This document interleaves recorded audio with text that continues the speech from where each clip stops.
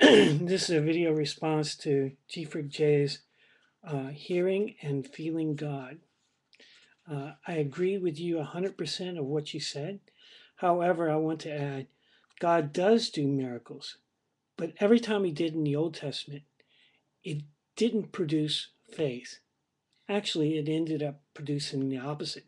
If you read uh, uh, Exodus, um, you'll see that when the people left Egypt, you think that everything God did uh, and all the miracles that they saw would have made them want to worship God even more because they know him. But instead, when Moses was up on the mountain, they were making the golden calf. So uh, God knows that miracles don't produce faith.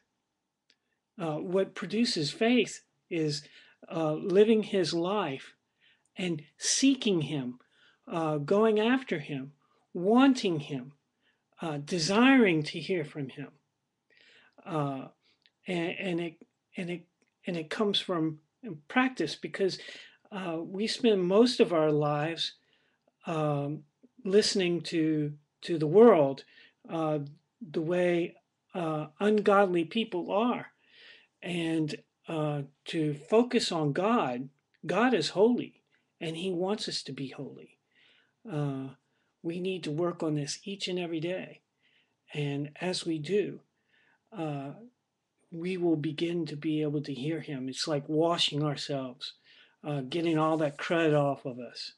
But anyway, thank you for letting me post this video. Thank you, G-Freak J. God bless. And if any of y'all are not Christians, I want to invite you to become Christians.